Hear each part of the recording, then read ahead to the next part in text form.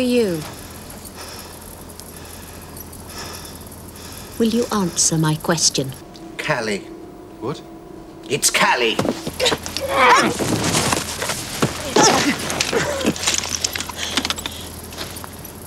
May you die alone and silent.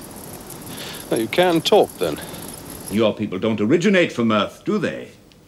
My people are the Aranar.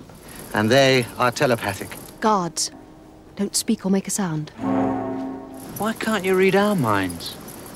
Because you are not telepathic. Could I read yours? You could receive my thought if I wished you to. Blake, we're running out of time. I am from the planet Auron. I was sent from there to aid the freedom fighters of this planet. We will regard ourselves as hostages against Blake's return. Oh, thank you, Callie. What a clever idea.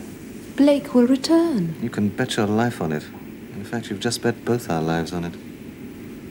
Move back to the flight deck. Look at the burns on her hand. She must be in agony. I will kill you if you do not obey. What was all that about?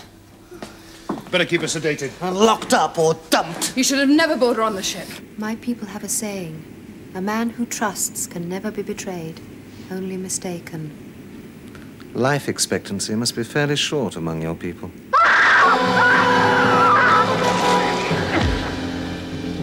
She was ashamed to go back to her own people because she had survived when the rest of the freedom fighters were massacred. It's ironic, isn't it? She was the only one of us who wasn't a convicted criminal. She's alive. I knew she wasn't dead. No, you didn't. No, I didn't. I'm going to tell Gad. Treatment and interrogation. That doesn't sound too promising. She's alive. That's all that matters. Well, there may be a little pain, a little discomfort, but you will remember. I will tell you nothing. I cannot return to my people. I have failed. Then stay with us. Thank you.